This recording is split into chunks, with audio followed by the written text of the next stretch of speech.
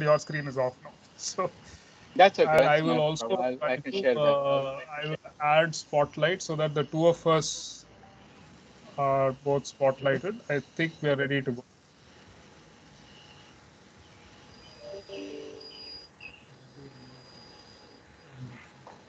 All right. So two of us are spotlighted, and we can get started.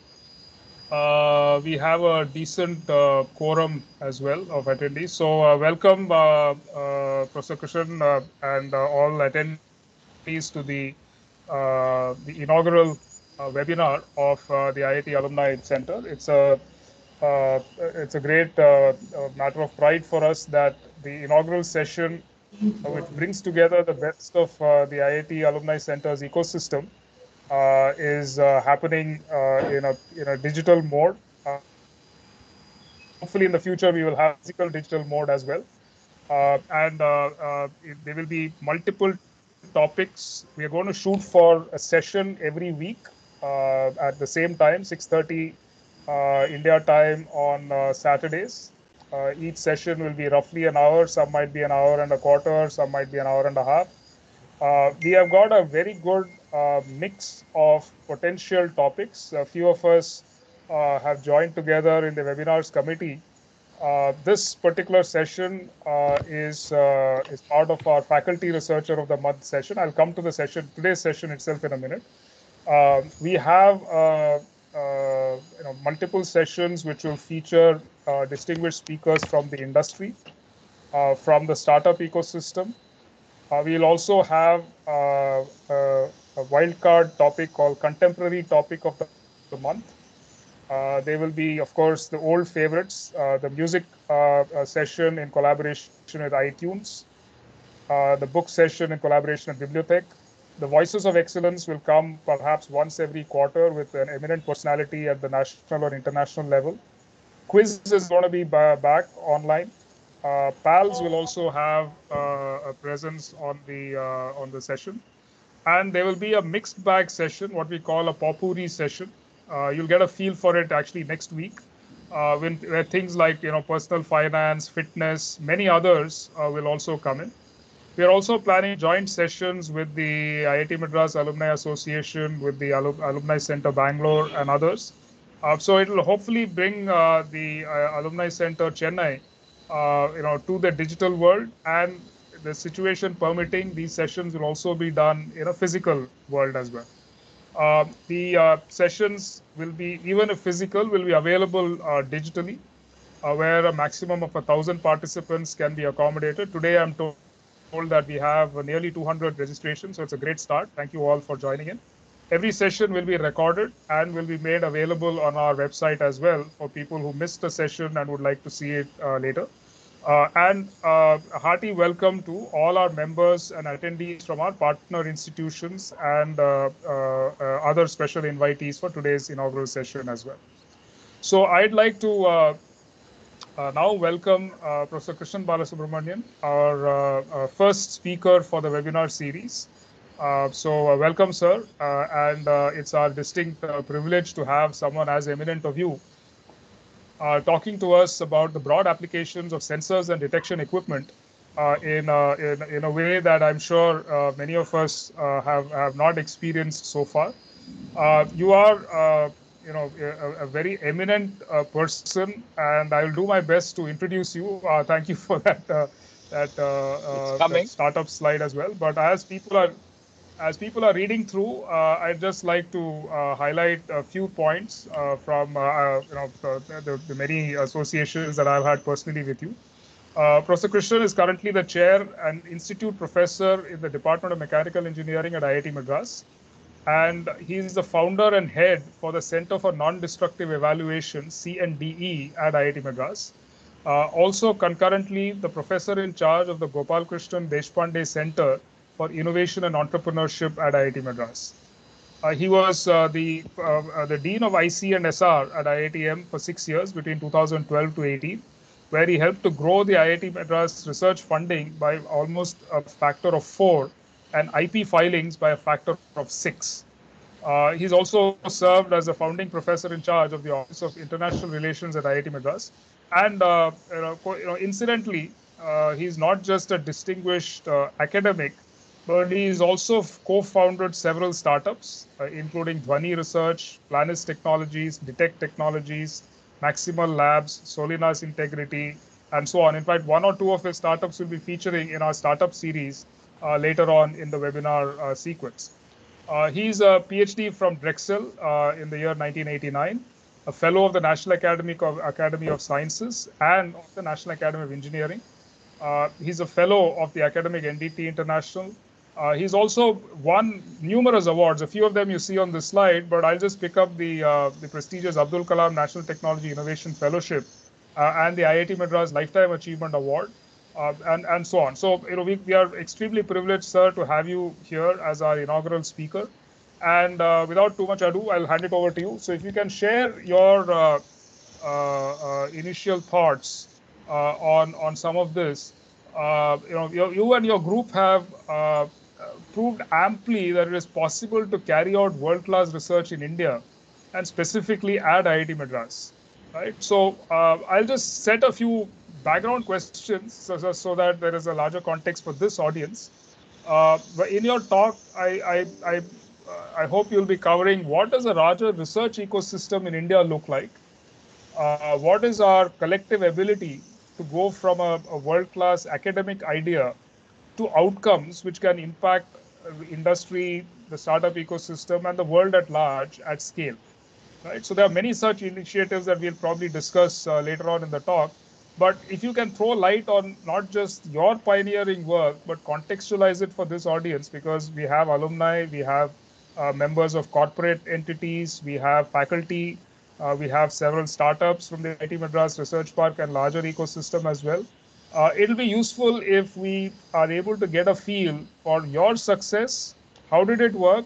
And how will we apply it so that this can become something big at the national level?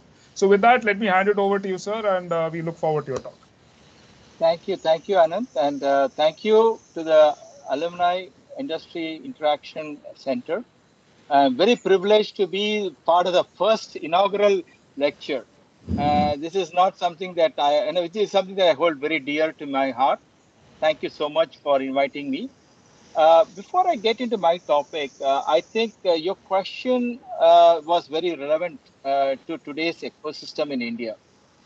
Having served I spent about 16 years in the US, came back from the US in 2000 to India. India has changed a lot in the last 20 years. I don't have to reiterate that. Everybody has experienced that.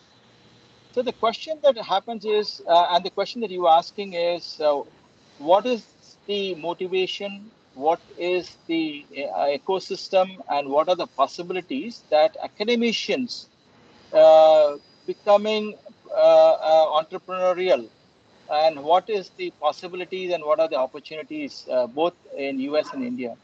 So just want to say that every country goes through a process. If you were to go back to even United States, and when I was a grad student, and I was very fortunate that my advisor was very entrepreneurial. He had a company, and I know that I've done some work for his company when I was a grad student. But he was one of the few, very few, in a university that had a lot of industrial connections. In fact, Drexel University is a city university which leverage a lot on graduate programs in the evening. So a lot of the graduate students are all industry guys who are coming in the evening. Only a few of us were full-time students, grad students. So it was predominantly 60-70% industry guys learning to get graduate programs degrees. Now, in spite of that, my advisor was one of the maybe 4 or 5 in the entire university that was entrepreneurial. Now, going from that, and that I'm talking, say, 1984, 85 time frame, going from there to about 2000, a lot of things changed in the university system in the US. Even the National Science Foundation, which is one of the largest funding agencies, which is equal to the Department of Science and Technology here, it changed its way of approach. It started introducing many programs where industry participation became mandated. There was also a significant awakening among the faculty and students that entrepreneurial foray is both acceptable and also probably a good option. So the metamorphosis in the 16 years I saw was quite phenomenal. And when I came to India, I must say that I found a very similar 1984 India when I joined IIT Madras. In fact, I remember that you have to be very, very careful when you utter the word entrepreneurial within the university system at those times. Today, that is completely changed. Today, entrepreneurial thinking, entrepreneurs, whether it's a student level, with a research scholar level, or at faculty level, is well accepted. That change in 20 years, which is fairly short for that kind of a cultural change, has happened in India. That is because of many things. First of all, institutions have changed their approach. Institutions have now adapted, and even now there's an AICTE document that's available. So if any university does not want to go through an internal process, you can adapt the AICTE process for startups within the university system, which definitely allows faculty members to convert some of their research into possible products. But that alone is not enough. You need an ecosystem. You need to promote it. You need to have a cultural change, a mindset change, both among the faculty and among the students on where the research and what are the possibilities of research. India is one of the largest publishers of technical, high quality technical papers in the world. Now, there is no dearth of ideas. There is no dearth of talent in India. Very much testimonial to that is what is going on in other countries where Indians have become more entrepreneurial than the locals themselves. So there is a phenomenal opportunity within India. What we need is a change in the culture, the change in the culture among the students. The students often can drive the faculty. A change in the faculty's mindset. And finally, also change the mindset of the administrators. Every university can only immensely benefit from this cultural change. So what I as a faculty have to do is to look at my work, and my natural instinct is to go ahead and say, how do I publish it? Which journal do I publish it? I know that this student of mine requires one journal paper so that he can submit his thesis and be accepted. So do I go ahead and yield to the temptation, or take a quick look and say, is there something beyond that? Is my student going to go find a job, or can I try to convince him or her to look beyond just taking a job in some company or some organization? These are fundamental questions that you have to ask yourself. Now the system, the university system also has to adapt itself to a point where it has to say, I can't wait for 6 months for my intellectual property to be filed and wait with my paper and my student waiting for that. This has to change. We have to be, reactive to this. This process has to increase. It has to really be quick enough so that we can allow and encourage faculty and students to patent and publish, and also look beyond that. You need ecosystems such as support for students beyond. So any final year student or PhD student who is graduated, should we not allow them to continue on their dream of converting the research into something worthwhile? If so, can we support them for, say, 12 months, 15 months? These are many small things that the university or the institution can do to foster this cultural change. So there are many things happening in India. I think we are in best of the situations today. We are growing. Startup ecosystem is phenomenal. And I think the universities are going to play a role. And deep tech research is something that I believe has a great future. And I think we probably will talk about that after my talk. So with that, if you permit me, I will probably go more towards my work in the next 20 minutes or so. Sure, And I sir. request Please. everybody to Thank you, please and thank mute. you for setting the context. And I will come back to you with some questions. I've scribbled some notes. I'll come back to you with some Okay. questions on what you just said, but please go ahead with your main topic. So the next 25 minutes or so, I'm going to sort of take you through a journey all within my within my employment here at IIT Madras, not before that. And I'll be little technical, but try to be broad-based enough, and I'll try to keep it as simple as possible. But talk about a very simple technology, which is called as ultrasonic waves. You and I know acoustic waves. Ultrasonic waves is nothing but, and right now we are definitely hearing some acoustic waves, which we would like to. Otherwise, you can. I think if somebody can please, mute their cell phones, that'll be great. Certainly, while I like acoustics a lot, I think we can avoid certain acoustics at this point. So ultrasonic waves, by definition, is something that goes over to 20 kilohertz. I mean, this is what you read in high school. But the acoustic waves by themselves do not know that definition. Okay, they never learned that anything over 20 kilohertz is ultrasonic waves. So there's no difference between acoustics, which I am using to talk to you, and the ultrasonics that I'm going to talk to you a lot about in the next few minutes. I'm going to talk about applications in the area of what I call asset integrity monitoring. What do I mean by that? So what I mean by that is that we live around, and you just look around, you have nothing but engineered products, engineered structures, right from the chair that you're sitting, to the microphone that you're speaking through, to the car or the scooter that you're going to be using, or the train or the plane that you're going to be using later when you travel. Although I know that that's been a bit of a, not so much in the recent past. Or for that matter, if you live next to a industry like a fertilizer industry or a chemical industry or a refinery or a power plant, all of them have assets like pipelines, assets like vessels. They call pressure vessels. These are, and you have things that are cooking inside at very high temperatures, just like a pressure cooker that you use in your kitchen. And everybody who has used a pressure cooker at some point or other knows what happens when the safety valve takes off, right? And thank God you are not next to it when that happens. Or the fact that many of us use cooking cylinders. Only recently you see that the cooking cylinder design has changed. We've been using the same cooking cylinder for 50, 60, 70 years.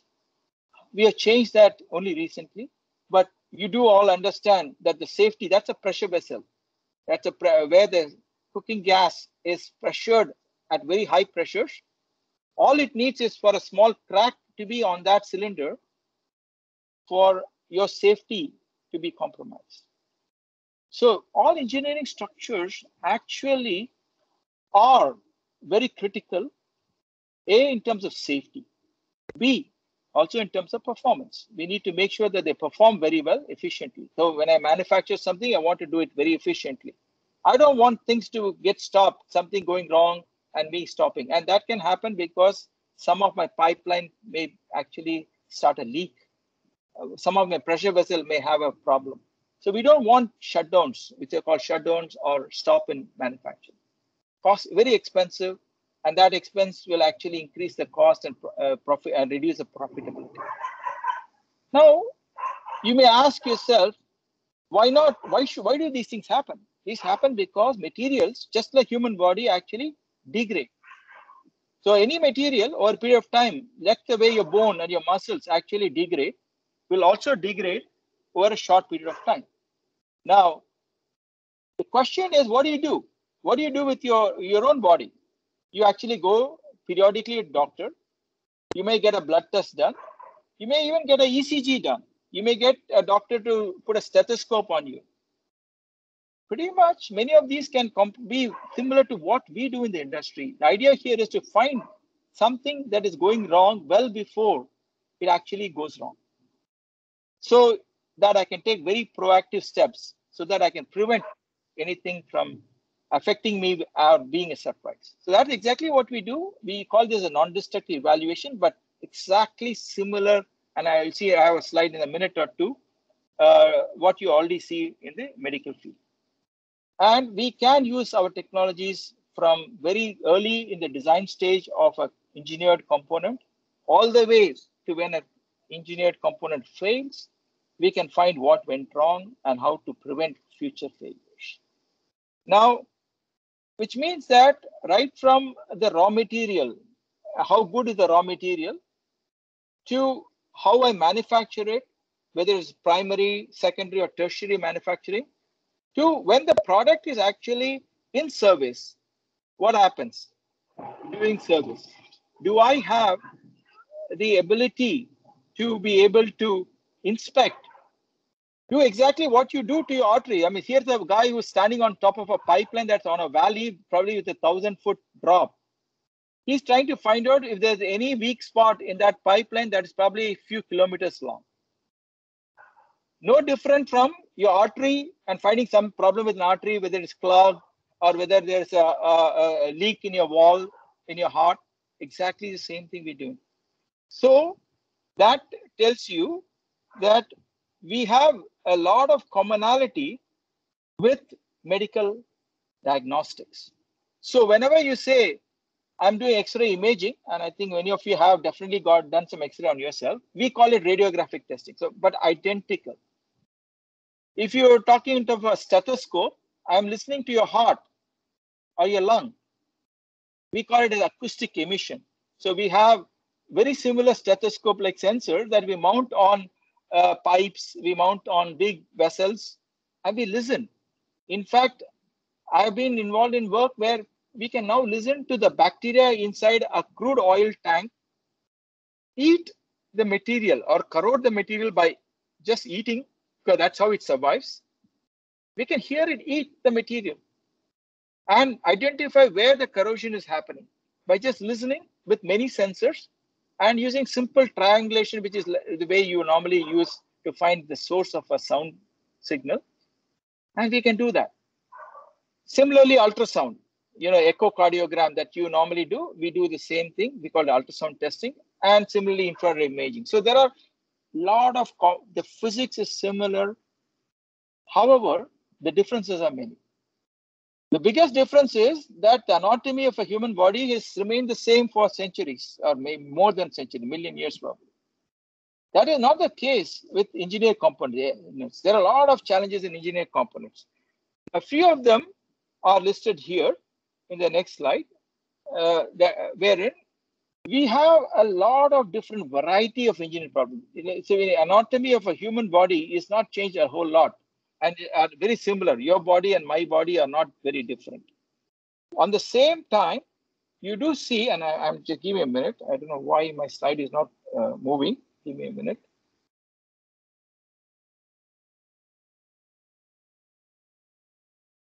Yeah, there you go. So, so one of the things is that you have large problems like a bridge inspection, all the way to small problems like an electronic component that needs to be inspected. So the range of problems are many. The type of materials, and every 2 or 3 years, new materials come into view. You have new manufacturing process, you have new designs, you have very large volumes. You take a rail inspection, the trains that you ride on, the rails have to be inspected. And we have to find a 3 to 4 millimeter crack in a rail.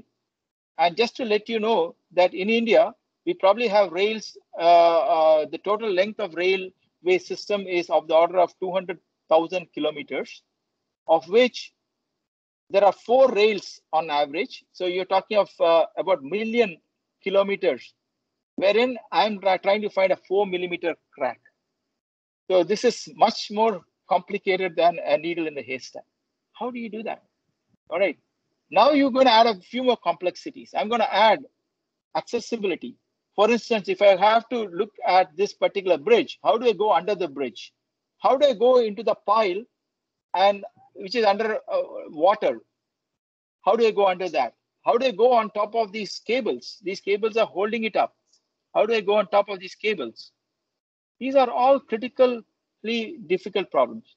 We may add a few more complexities, high temperatures, very bad environments. All that adds to it, and finally cost. Cost is very critical. So you got to do it also affordably. So that keeps us busy. That keeps me employed. That keeps a lot of us employed, because if all problems are solved, then nobody needs us. So it's very important that we go forward.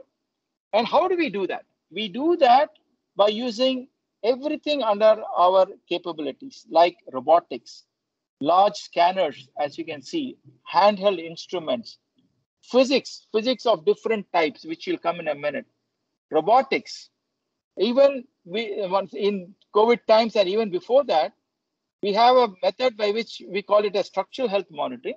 But any of you who has had a little patch on your white little patch on your arm, measuring your blood sugar on a periodic basis, will understand that that gives you a very new paradigm of understanding what is happening with your body whenever you eat a little sweet. And you can even figure out a better way to handle. You eat the same amount of sweet, but in a different way, and still make sure that the sugar level doesn't go above a certain limit. So that is structural health monitoring, where we actually mount these sensors on the structure, keep monitoring the damage mechanisms, and try to manage it so that we can keep prolonging the life. And given COVID situation today, when we are having difficulty in traveling, this is something that is very important. Now, as I said, we use robotics and to handle very harsh environments. So here are some examples where some of our startups like Planis, I believe, is going to be featured later on. Dhwani is another industry where we are using robots. So Planis does under the water, Dhwani does on the ground, and then Detect, which also could be featured later, is going to do above the ground. And I am not able to, are you able to see the video? I'm not able to exactly see what I'm. See. The video is not playing, but we can see the three startups. The three ones. They're Okay, so coming as so I'm worried about that. Let's see. So the detects drone-based inspection that goes to hard to reach areas, and we are able to inspect for that. Now let's see. So a couple of people have said it did play, so maybe it was just it did play. bandwidth Okay, or not. great. Okay, so I couldn't see it, but I'm happy somebody else saw it. So great. So that was the objective. So now, what we are also seeing, so this is our mission. This is our mission, is to use deep research. Some of the physics, underlying physics, we are at path breaking. We are looking at nano imaging. We are looking at pushing the envelope of imaging. We are looking at pushing the envelope of computing to understand the physics of what's happening better. But our goal is to improve the performance of engineering manufacturing, to be able to improve the safety so that anybody who works inside or who lives nearby is safe, or anybody who's using any of the engineered product is safer. And finally, we also want to create value for the industry by enhancing the life and prolong their life so that there is significant cost saving. And the cost saving is often something that will be translated to the end customer. Now, with me in this journey, I have a very interdisciplinary team that includes Prabhu Rajagopal from mechanical, Kavita from engineering design, Krishnamurthy from physics, Balaji from electrical, Manu from civil, Rama Prabhu from physics, and Tiju from materials. This is a team of us from very different disciplines working together, because if we don't work together, then we can't solve complex problems. And we are essentially solving the following problems. Can I improve the non-destructive way of imaging and evaluating engineering material structures and products? Can I develop or modify the sensing technology of the physics to where I can continuously monitor the health and the performance of these engineered structures? And finally, can I also make measurements which will help me make the process more efficient and improve performance? These are the three major tasks that we have set ourselves to. And we are using both the acoustics as well as the electromagnetic spectrum in doing so. Today, what I'm going to be concentrating from now onwards is only one part of that, which is the ultrasound. Now, everybody knows ultrasound to some extent. It's anything that you measure, have sound waves going above, say, 20 kilohertz. Now, ultrasound is related, its velocity at which it travels related to the elastic properties of a medium, which is the Young's modulus and the shear modulus of the material and the density of the material. So these are three properties. So basically, for measuring velocity, I can get the moduli. If I know the moduli and the density, I can measure, predict the elastic properties or the wave properties. Okay. So this is the simple equation that you have to live with. What is interesting is that I can define wave modes differently. I am talking here. You are hearing because your headphones or your speaker is emitting a sound wave that is of the longitudinal mode. That is, the particles are vibrating in the same direction as that of the propagation direction. Now, on the contrary, if I take a string and I shake it, then we will be doing what is called a transverse wave or a shear wave. Now, the velocity of the shear wave is about 50% of that of the transverse wave. Now, these cases, the two directions are perpendicular or parallel to the direction of the wave propagation. Now, you can make it a bit more complicated. You can mix and match them, and then you get what is called a Rayleigh wave or a surface wave. The third cartoon exactly shows that, wherein you see that the surface is moving a lot more. As you go deeper, the motion is very little. So basically, the wave moves only on the surface. It is guided by the surface, and very much so, and it has its nice properties. Now, I'm definitely having some problem with moving my slides, but that's okay. I'll figure it out. Oh, I know how to do it better. Okay. So now what happens is you take the same surface wave and now reduce the thickness of that material and make it very, very small. Then I can also have what I call it guided waves. These waves are guided by that plate. And when they travel along the plate, and if there's any corrosion, for instance, or any change in cross section, part of the wave will go through, a part of the wave will reflect and come back, and I can pick it up.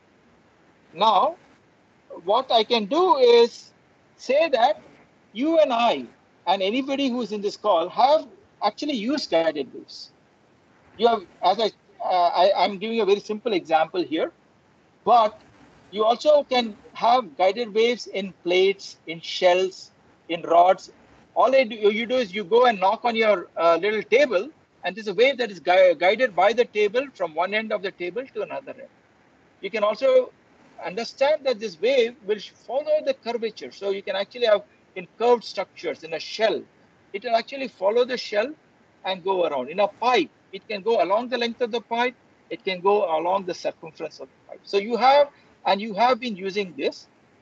Not only you have used it, here's a nice little example where you actually have experienced this in 2004 December if you are young, old enough, wherein the tsunami wave was actually guided by the Earth's water and the crust.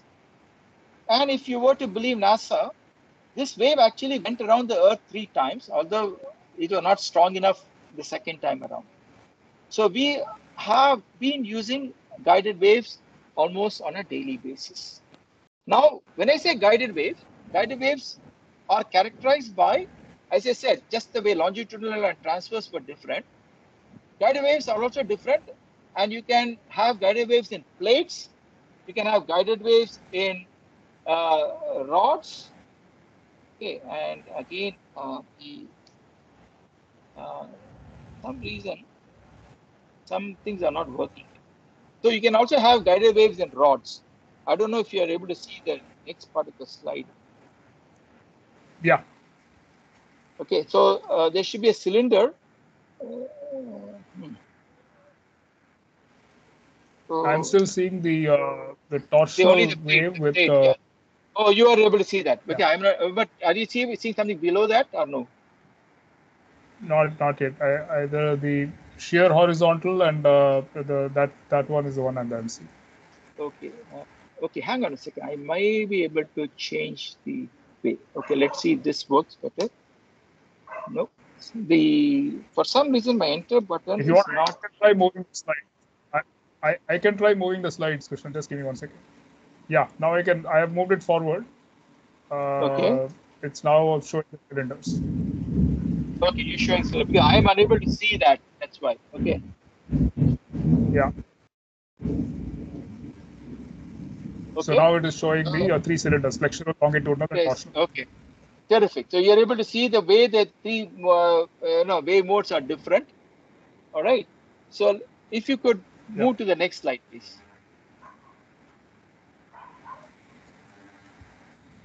Yeah. Guided wave advantage. Okay. So there are many advantages to guided waves. One of the main advantages is that you can actually send the wave from a remote location. The wave will follow the contour of the waveguide, and we will be able to see it. Very unfortunately, I'm not able to see the slide that you are seeing. Yeah, I think there are others who are also saying they can't see it. So let me see Yeah. if So I I'll give can. it back to Yeah, you. okay. Now There you you can. go. No, yeah, Yeah. you can give it back to me. Yeah. Yeah, okay, Now. go ahead. I think a little better off right now. Okay, go ahead. So the most important part of the guided waves is the fact that just like fiber optics, another example, fiber optics. Fiber optics today has changed the way you communicate. That's exactly what is happening with guided waves and acoustics. In fact, you'll see some similarities a little later.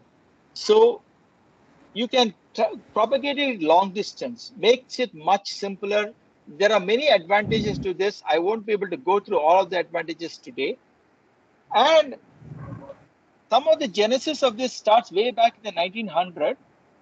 And today, only in the last 30, 40 years, has this been used in the industrial applications. And of late, this is being used also in the medical applications, but it's just coming up. For a change, engineering is a little ahead of the medical applications today. So with that, let me go to my journey. I've been working in guided waves. In fact, I was the first PhD student at Drexel University and probably in most of US in the area of non-destructive testing to use guided waves in their PhD work. So in the early stages, my thesis was in trying to use guided waves to characterize porosity in composite materials, which were also fairly new in those days. Still, we're trying to find a lot of applications in the aerospace industry. Then I moved on and I started working on many applications that included working in stealth-based approaches towards guided waves, where guided waves could be actually used as a stealth mechanism. Today, it has actually taken off in a very big way, where metamaterials are being used for stealth. Again, same principle though, wherein you are using the guided waves to guide it away from where you want it to be showing. Having come to India in 2000, I worked a lot with our defense industry, particularly again with composites, trying to find mechanisms by which we can do what I call health monitoring. Health monitoring using sensors that we can put on composite structures. And here's an example where we are imaging defects in composites by using a sensor that's put in the middle of a composite structure.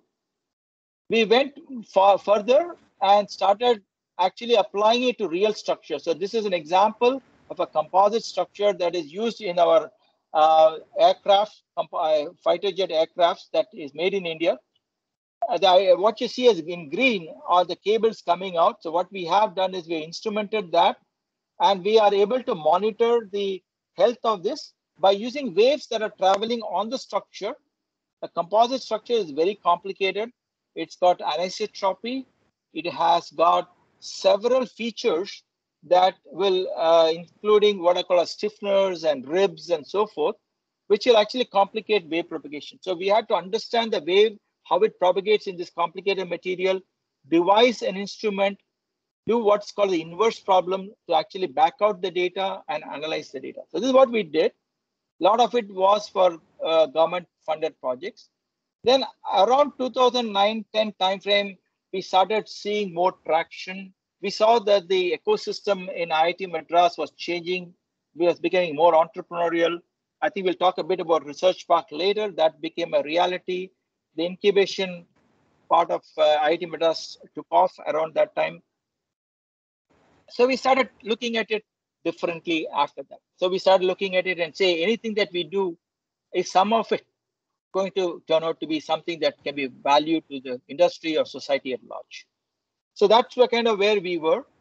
And that, so what I'm going to showcase today are three different journeys. One is a journey on what I call a HOMC. Very interestingly, before 2006, we were actually, a lot of people knew guided waves. We were using it for many different things, but most of the guided wave, almost all the guided wave were talked about was in what I call the low frequency regime, which was say below 500 kilohertz.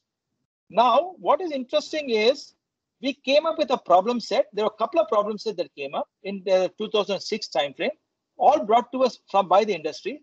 One of the critical problem sets that were brought to us from the industry was that whenever you have pipelines, and you know pipelines are plenty in the industry, even I ask you to just go outside, see your own drain pipes, see the thing that's going, find out where is the corrosion. You'll find the corrosions are where something is supporting it.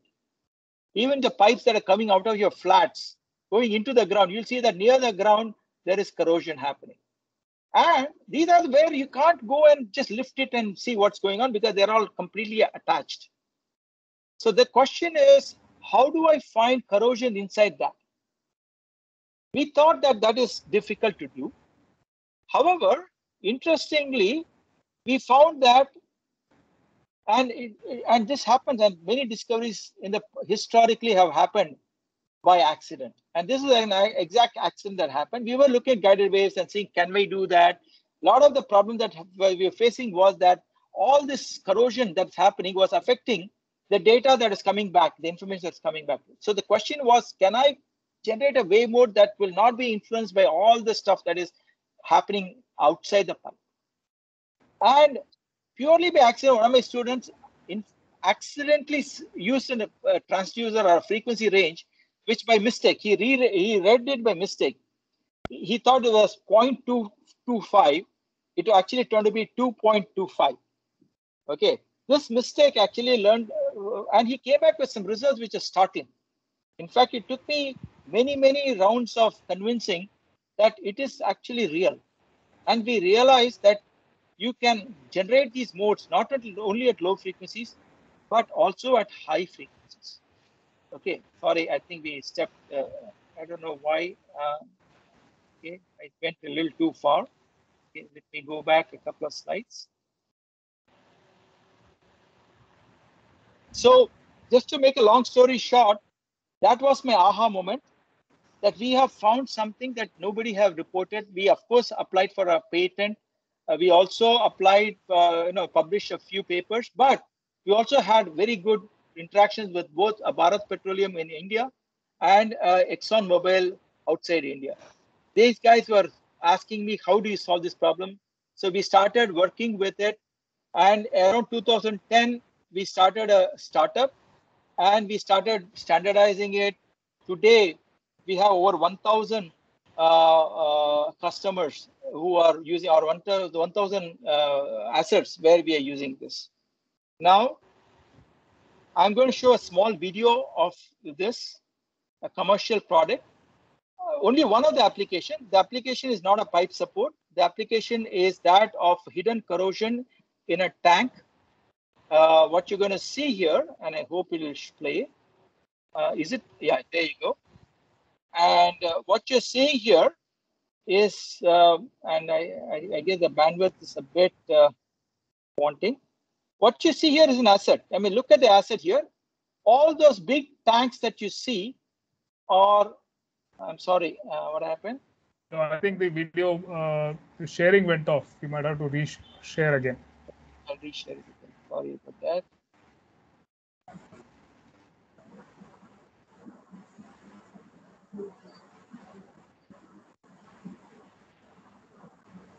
It's coming back, and I will have to quickly move to the slides.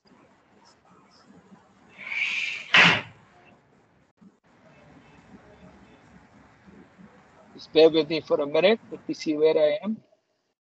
Okay, there you go.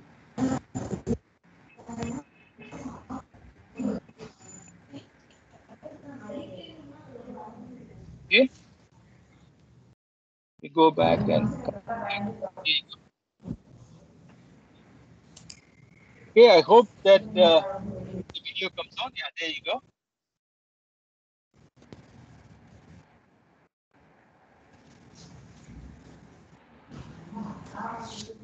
So the storage tanks that you see here, every refinery in the world has close to a few hundred of them. And what happens is that there is a significant amount of corrosion that happens. I don't know why this is going on. The video is not playing well. Gosh, hold on.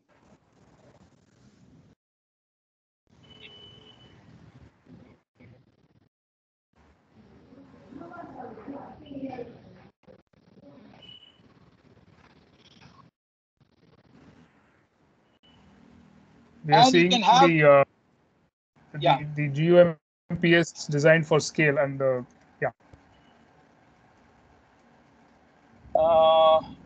Okay, I'm hoping that the video is still playing.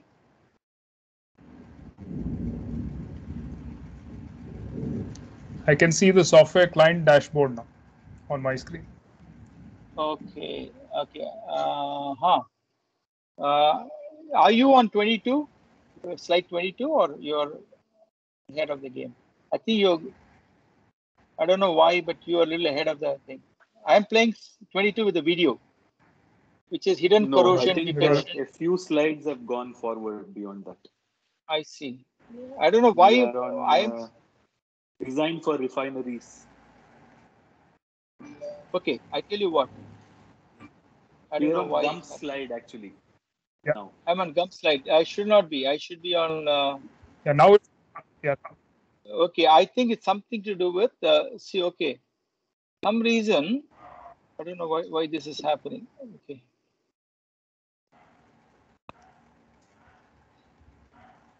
Yeah, this is 25 now on my screen.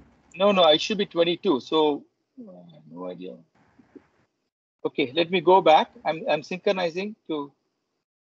See what is. We're able to see 22 video. Okay, okay. I will skip the video and sync to presentation. Can you go back? I think for some reason, I think between your thing and my thing, we are having a problem. If you can go back to slide number 23 or 24, that'll be good.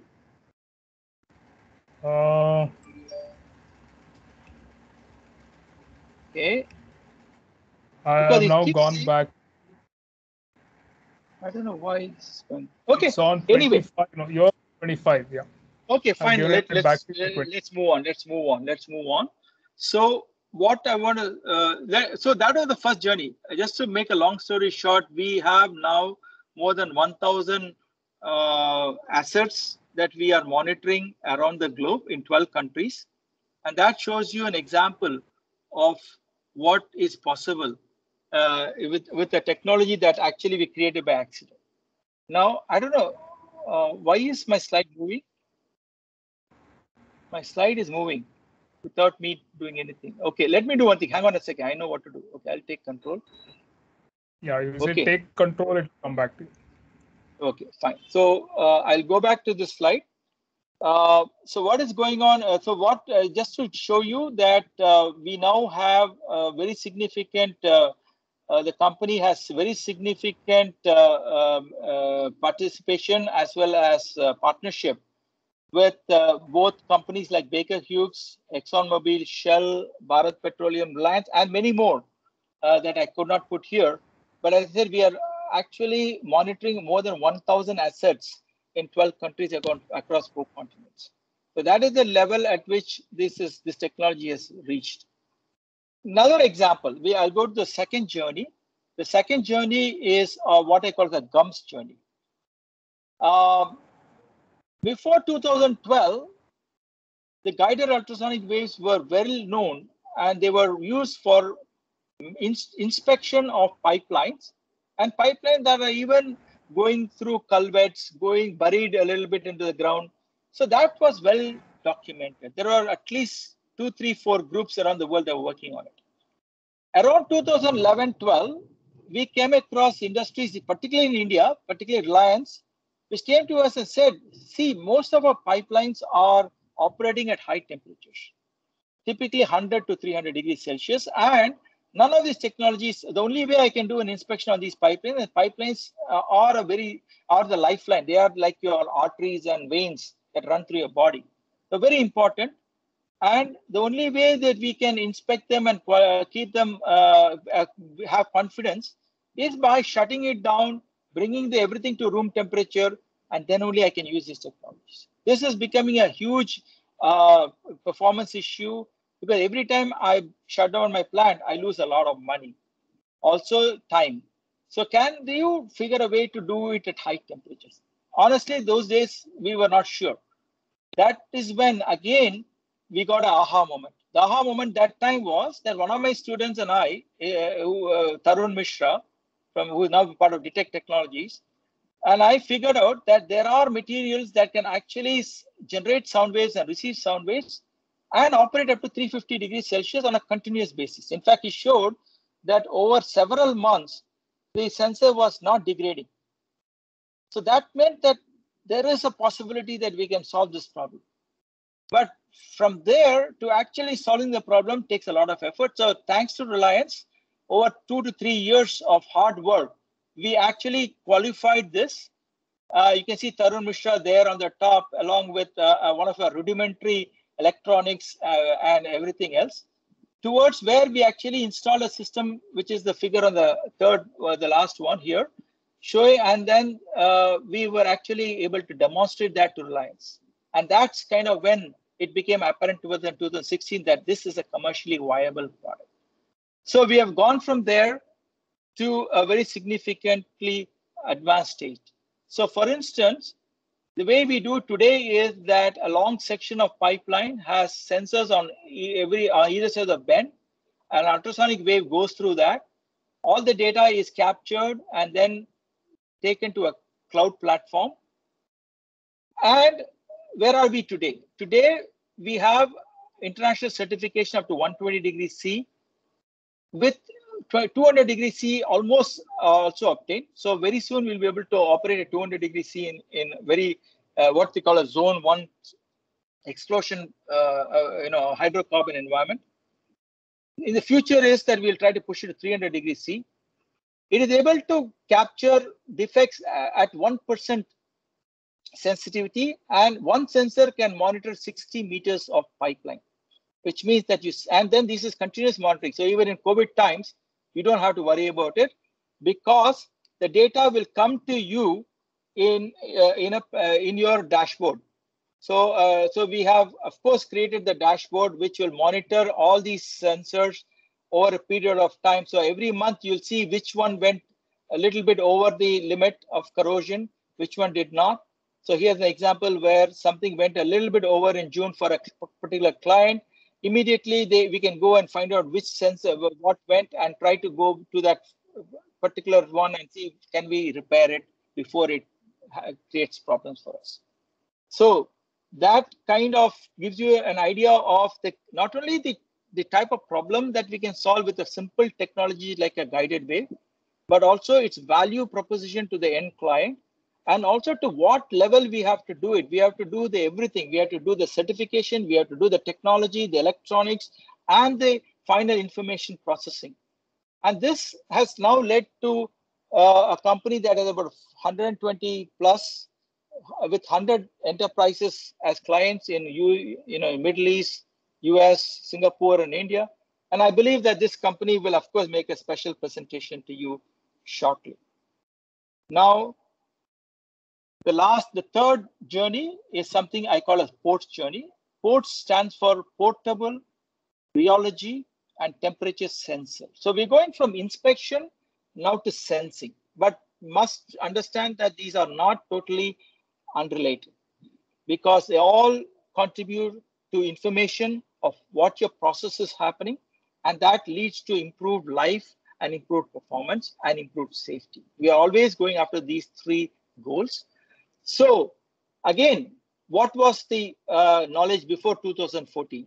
I've been working in this particular area of waveguide sensing since 1994. So we knew a lot about what the physics was. However, we were measuring temperature separately. We were measuring rheology separately. Industry came to me and said, hey, this is done by others also. There are laboratories instruments. Can you do something better? Can you go ahead and mix them together and give me one sensor that will do both, and it should work in the process itself? And the aha moment came when we were able to design the waveguide with a couple of my PhD students, prove that it can work across a wide range of temperatures and rheology. And today we have a commercial product, and the commercial product is something which Zyma, a company of ours, is marketing it. I don't know if that video that you see here, you can see it. I hope you can see it. Okay, there you go. I'm playing this video here. What we are doing here is that we have a waveguide and surrounded by fluid. By measuring certain parameters of the wave that's traveling inside the waveguide, we can definitely measure what is surrounding the fluid. So that's exactly what we are doing. So here's an example. The temperature is in blue. The red indicates the rheology or the viscosity of the fluid. We are heating the fluid, that's why temperature is increasing. And as expected, the viscosity is decreasing.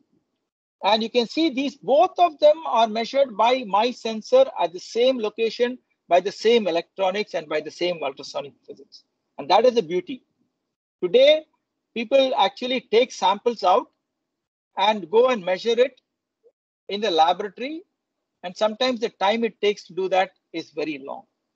And what we have also now in the process of doing is an ability to actually productize it completely. On the left-hand side, you see the actual waveguide with the electronics associated with it. And if the client wants a little portable instrument to monitor it wirelessly or wired, on the right-hand side, you see that we have actually got an instrument that is working well. This technology, for instance, is supported by a lot of IP. About more than a dozen IP have been filed. More than 35 journal papers have been published, several theses. So this shows you how deep and how long it takes for you to develop technologies. But the key thing is now we are able to productize it. And we have significant amount of interest from many industries. I'm hoping that a few of my colleagues from these industries are listening to me today. But we are very excited, and I know that many of our partners here are equally excited about the possibilities. So with that, I'm coming to the summary of my talk, saying that my journey in India from 2000, when on February 1, I landed at 2 a.m. in Chennai, to today. It's been incredibly exciting. IIT has provided a platform that is second to none. We have managed to not only create a great research group, lots of great students, a lot of researchers, wonderful publications, a lot of recognition, but more importantly, we are also able to contribute to the well-being of the country and well-being of the industries worldwide, with the effort to increase performance of the industries, with the effort to improve safety for the people who work in and around it, and finally, to prolong the life to make a sustainable world. Through this partnership with our startups, right from Dhwani Research in 2010 to Azeriri, which is one of the recent startups, we have more than 10 startups emerging from our lab. With 500 more than 500 people employed, valuations of the excess of 100 million, and of course, lots and lots of intellectual property filed by these companies in addition to what we do in IIT Madras itself. And we are very happy that we have global partners in many parts of the world. Over the next few years, we hope to expand that even further. And finally, I want to say that we believe that we in IIT Madras have created an ecosystem that is world class. Our work is acknowledged, accepted, and recognized by many countries and people for both academia and from industry. And the most important thing is we are creating a portfolio of lab to market transition companies, startups, and that is probably something that keeps me busy and also keeps me extremely happy and interested. Thank you. Be happy to answer questions. Thank you, sir. I think if this had been a live audience, we would have all stood up and given you a standing ovation, so to speak. But I can see a lot of virtual claps coming through. There are several questions coming up on the chat, but before I go there, and I encourage all listeners to please put the questions on the chat or raise your hand, virtual hand, and I will come to you. I already see Dr. Radhakrishnan's question, and he's also raised his hand as well. But I just give me a couple of questions that I can lead with my thoughts after hearing this phenomenal work, sir, that you have done. Going back to my original thesis, that based on your success story, that in 20 years you have not just done great research, world-class research, but you have also commercialized it extremely well. Two thoughts come to mind. One is that as a country, how should we fund basic research itself? I am the CTO of TCS, and I do a fair bit of research. But usually I don't get into basic research. Most of it is applied. I'm sure that is true for many other industries as well. So should India have the equivalent of what the US has, for example, like the NSF?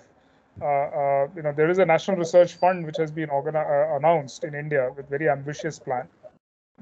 And there are, of course, sectoral funds available in India through DST, DBT, DRDO, ISRO, etc. And as I said, industry also does some industry-funded research. You've been active in ICNSR in IIT Madras as well.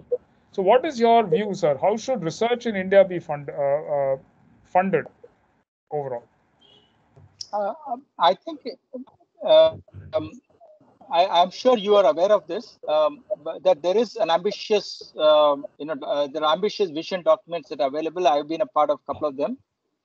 And you probably know the statistics, but just to put it on record, that India today, and this is all R&D put together, does about 0.6% of its GDP.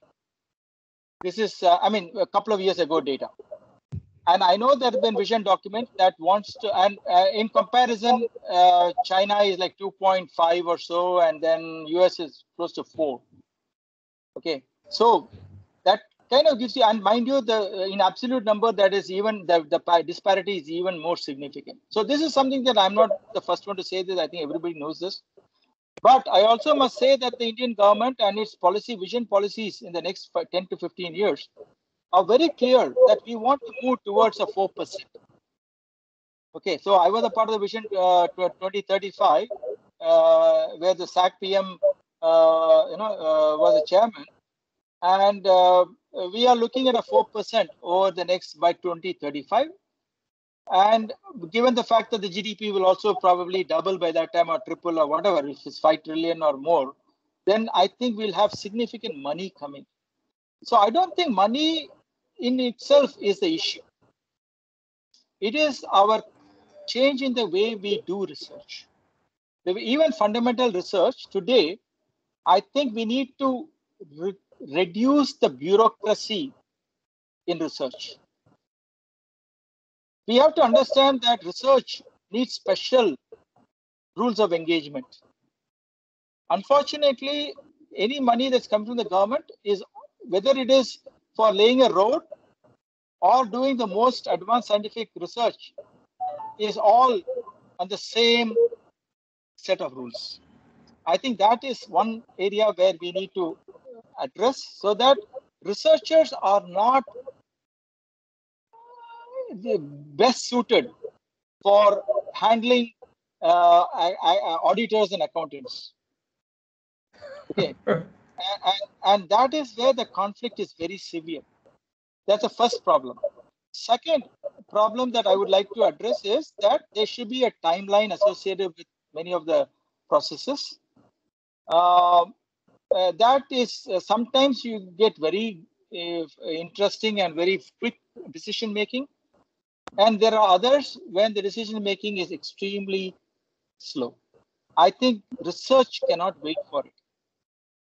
On the positive side, Indian government is doing a lot of innovative things with the imprint program and the UAY program.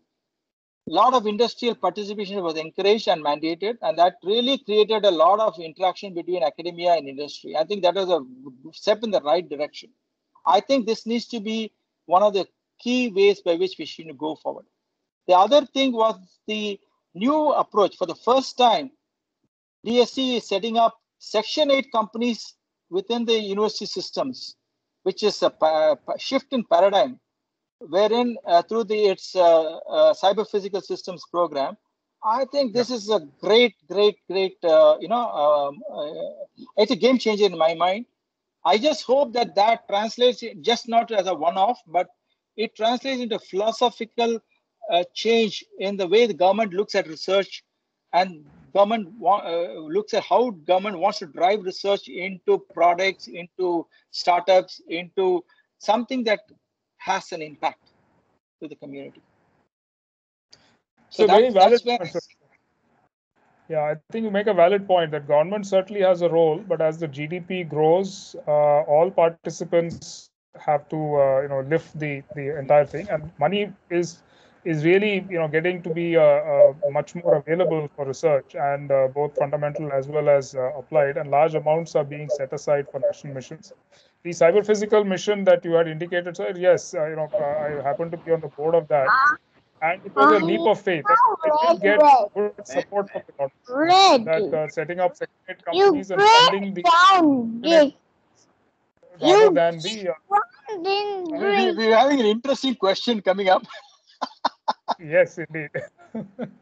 Right. So the lesson is that good research and research which is impactful is not just going to get government support, but you've had a lot of industry anchors. You mentioned the oil and gas industry, Bharat Petroleum, Indian Oil, Reliance, and then I saw many of the big name international companies, Exxon, Baker Hughes, Tata Steel in the materials industry, and so on. So I think there is a critical mass, and after that it starts rolling. So with that, let me, I had one other question, but I'll come back to it. There are several others who have raised their hands. So Dr. Radhakrishnan, sir, can you go ahead with your question? You'd also put it in the chat, but please go ahead. Unmute yourself and ask the question.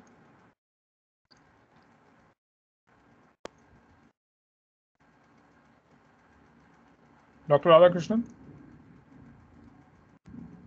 Krishnan Balasubramanian, good evening. Sir, good evening. How are you? Very happy to see you. Very excellent talk. I learnt a lot from your talk today. I see a large applications, and this can find a great scope in healthcare, as you have mentioned. Yes. So I wanted to know, for a patient who is in ICU with a heart valve malfunction, can you continuously monitor the progression of the disease online and give it to the doctor over a period of time? The answer is most probably yes, because interestingly and coincidentally, one of my students who did a master's with me went on to US and worked with some colleagues of mine in Michigan State, and they were exactly doing that. So they use so very similar to MRI.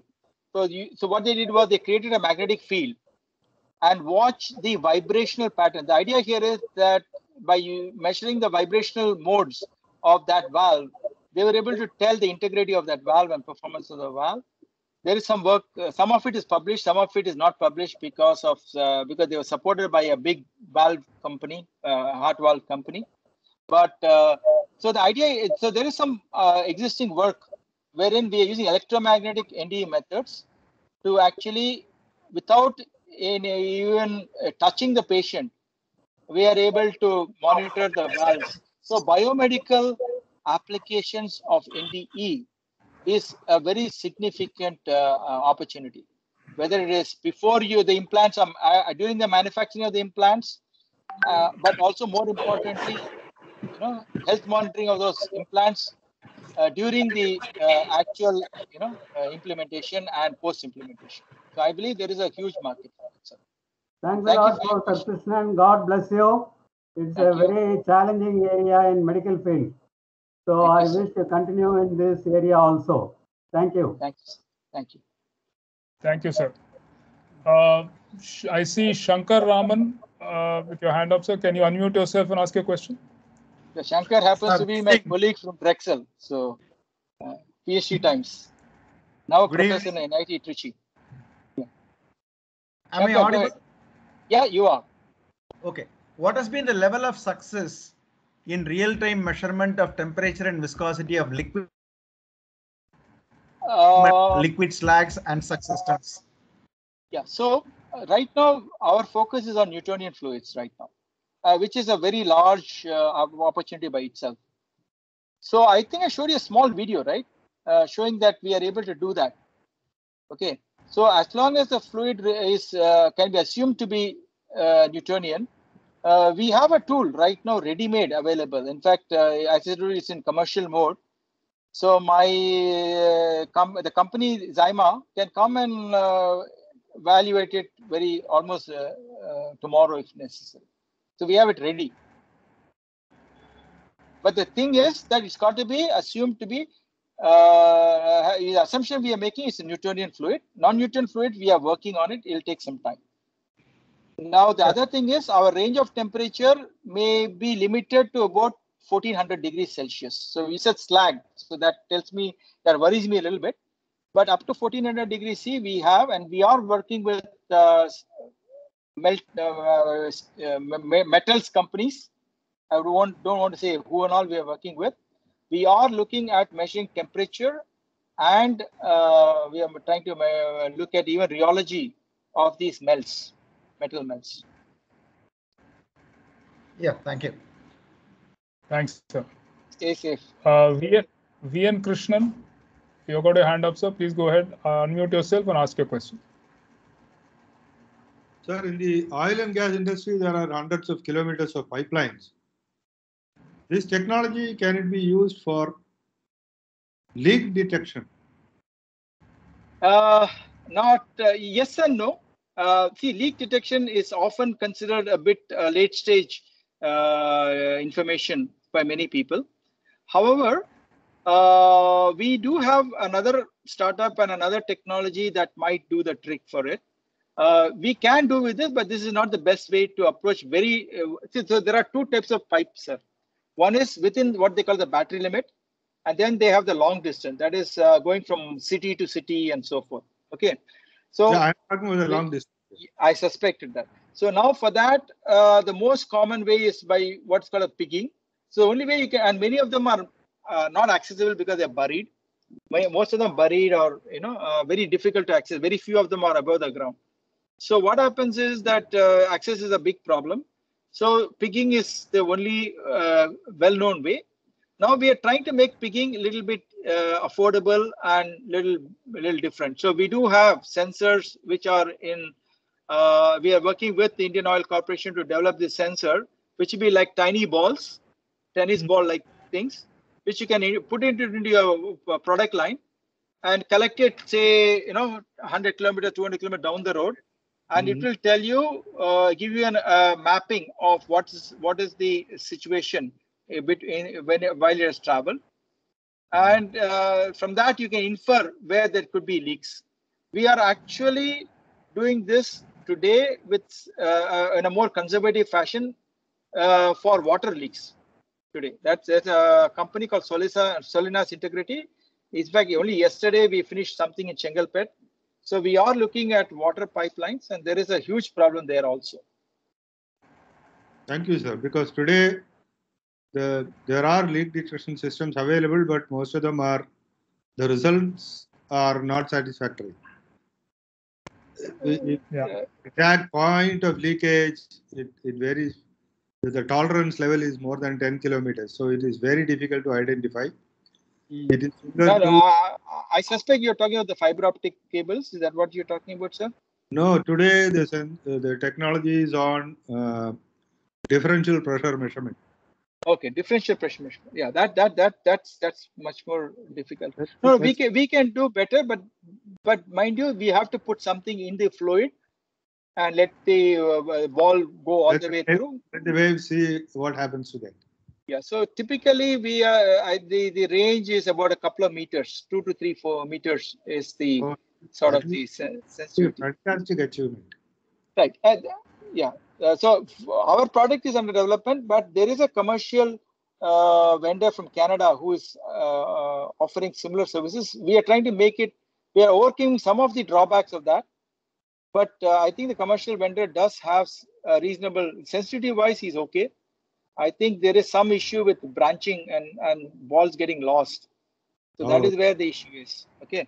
So we are trying to make sure that we will find the balls when they get lost. Thank you.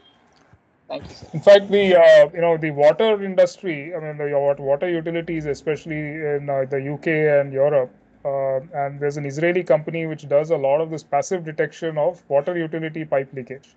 But active detection, I think, is still a little too expensive for that industry because for them it's, even though water leakage is not a good thing, but they just ignore it. But it'll be interesting. So anyway, going back to questions, Sudhanshu, you have your hand up. Please go ahead.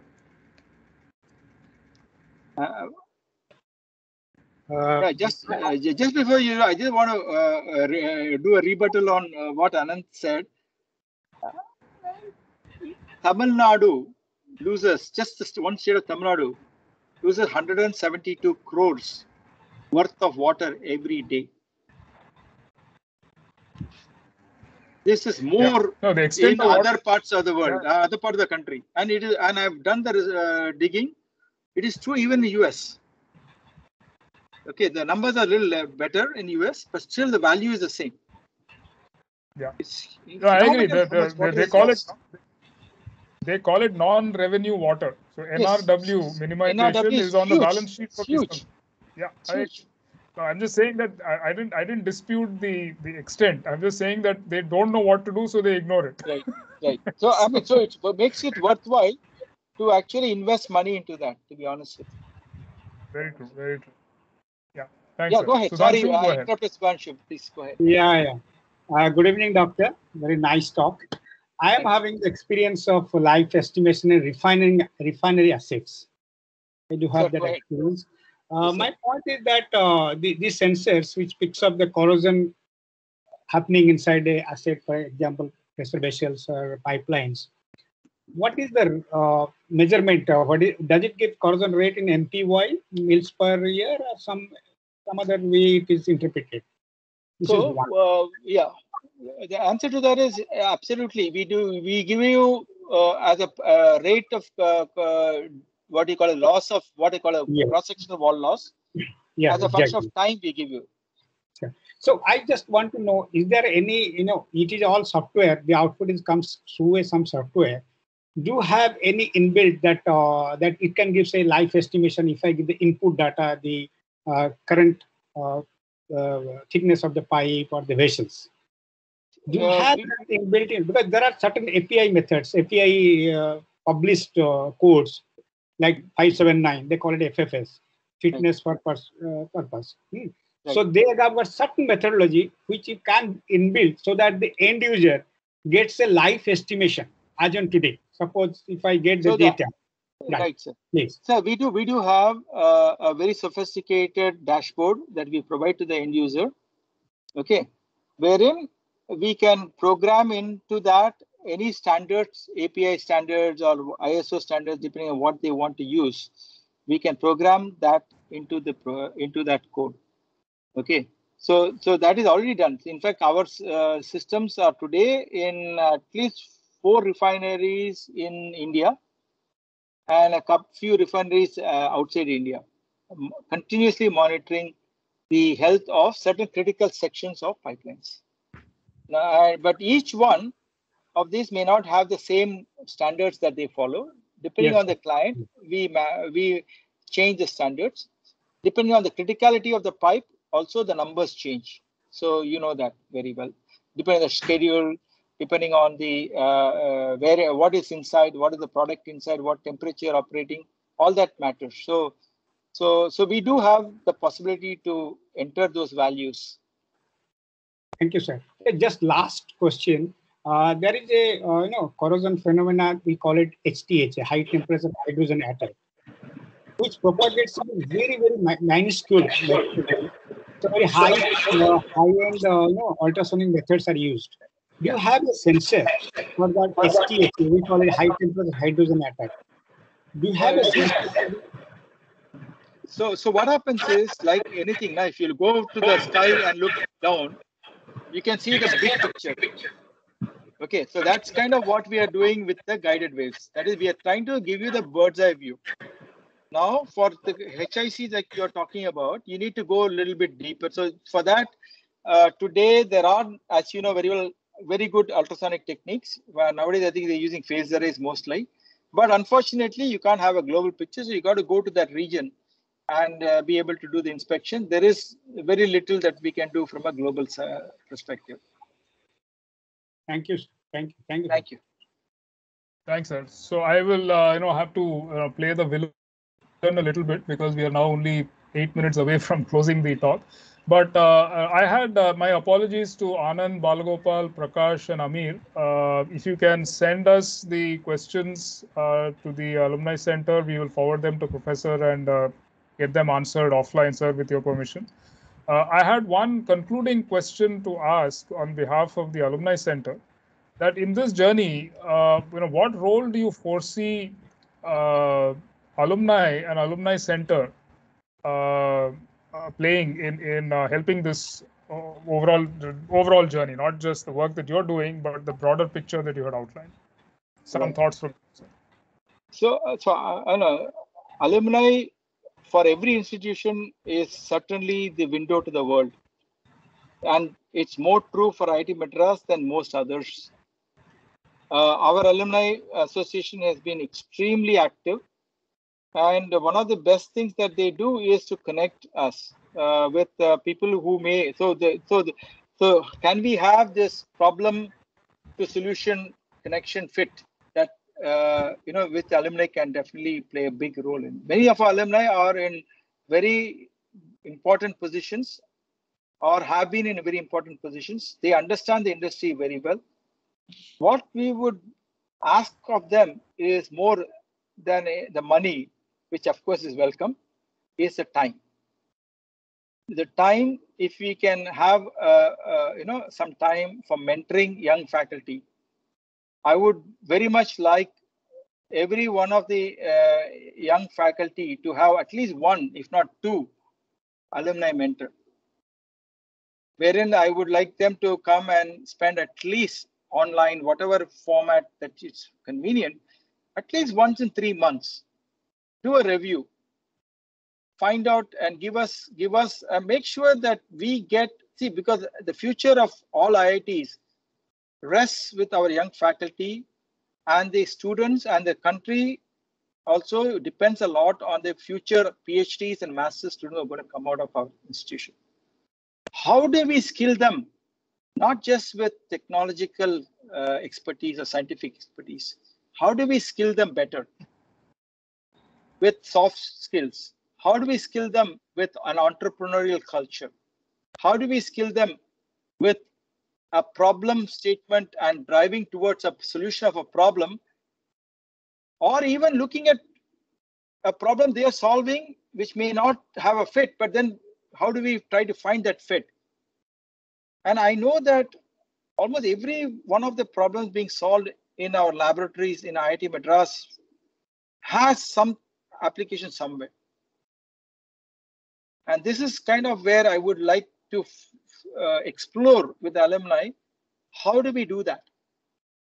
How do we do that efficiently? I understand that we can talk a lot about million ways to do it, but I think the trick to the whole thing will be how do we do it efficiently and have a methodology by which we monitor the progress and the efficacy of what we are trying to do. I think instead of saying having a grandiose wish list. I think it's important that we start. And one easy way would be, as I said, to have a mentor process for every young faculty who wants one. And I think that'll make a big difference because they are the future of the institute. Excellent suggestion, sir. In fact, with the Alumni Center now coming up and physically open now at the Research Park, the physical distance is also not an issue. So literally, you can drive up the institute bridge into the car park of the Research Park, and we are on the 10th floor of the C block. So we really look forward to that. Pandemic, once it eases, I think this kind of interaction that you said, mentoring the faculty is equally there. We are mentoring startups, and we will see some of your startups in later sessions in this series itself. But I think the Alumni Center now has its stars cut out, and you've really, laid out a good vision for it. And if I may say, the same philosophy of alumni centers coming up in the research parks is now being replicated. Bangalore and Chennai are already active in the IIT alumni research IIT alumni centers, and Kharagpur, Delhi, and Bombay are also going to get their alumni centers shortly inside the research parks. So I think this movement will grow, and this connect between faculty, students, the startups, the research park, and alumni will get strengthened with more and more centers like this coming up. So once again, sir, my personal thanks. If we had this as a real talk, we would have followed this up with a fantastic dinner. But my apologies that the virtual format does not allow us to that. But the dinner is on us, and when we do open up, we will be very happy to host you there. So with that, I'll close the session, but not before informing all the attendees that please do tune in next weekend for our second session, which will be hosted by. It's a session with a very different topic. Here we had Professor Krishnan talk to us about a very phenomenal journey in technology.